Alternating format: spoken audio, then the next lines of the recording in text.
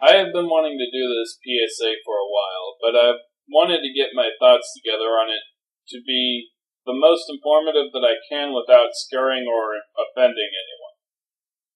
First of all, to avoid scaring anyone, you cannot be forced into hypnosis. I'm going to say that right up front.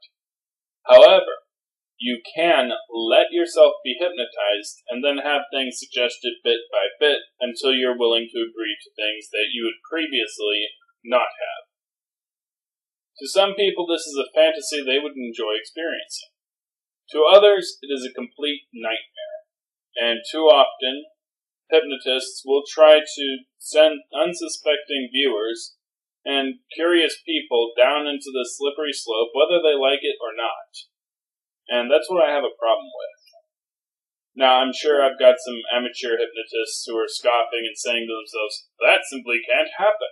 The subject would wake up, which is nice in theory and is told to a lot of people when they first start.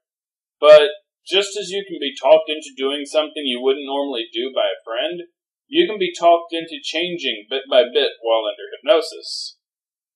What I would like to discuss, however, are ways that you can protect yourself from being the victim of an online hypno-predator, as well as protecting yourself from letting things get out of hand by accident with a good hypnotist.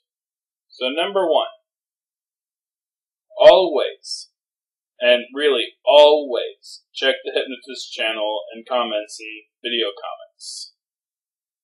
If there are pages of nothing but, I am slave to username, that person is probably not trustworthy.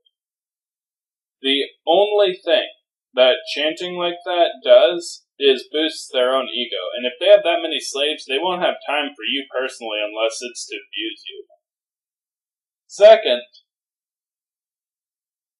one video will not work on every single person who watches it. There will be negative feedback, there will be questions and things like that. If there are none of those, that means the hypnotist is deliberately deleting any comment that isn't desirable to make it look like their videos are better than they are.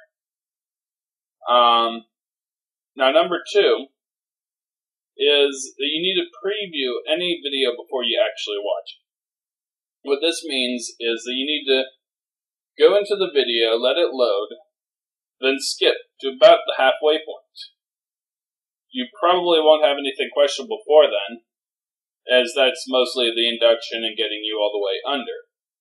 After that point, you won't have too much deepening to worry about, and no full induction to worry about, so you should be able to stay awake without any problems.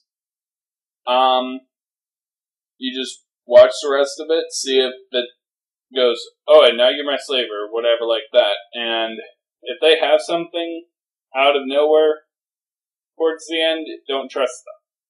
If you're really paranoid, you can go ahead and preview all of their videos just to make sure they don't have one clean one and then one that pushes you a little bit further with each video, and on in that way. And finally is communication. If a hypnotist does not care about what you have to say, they are not to be trusted. If they expect you to hand over the keys to your mind, the least they can do is put a little effort into getting to know you and not simply using your body as a house for the mind they'd rather was there. Communication is a two-way street, though. You need to communicate with your hypnotist as well. Going into anecdotal areas, I've had 3 different times now that a subject has literally written 3 or 4 paragraphs about how much they loved doing something, because they thought it would make me happy for them to say it. And eventually they had a little breakdown because they weren't actually enjoying anything. 2 of these cases resulted in the person just assuming I was a bad person and leaving. The 3rd person actually talked to me about it. In his case, I was having him practice drawing to see how quickly hypnosis could be used to accelerate learning. And although he'd told me in detail how much he loved to do it at first, he actually hated drawing. And of course, after finding out about that, I didn't have him draw anymore and things have been fine.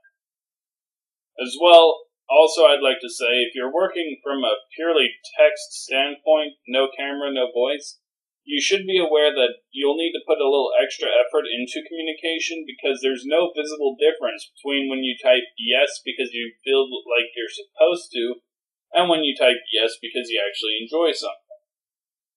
Hypnosis isn't dangerous, and it's a tool that can be used to do amazing things. I'm always willing to use my skills to help people experience their desires or even help them reach their goals.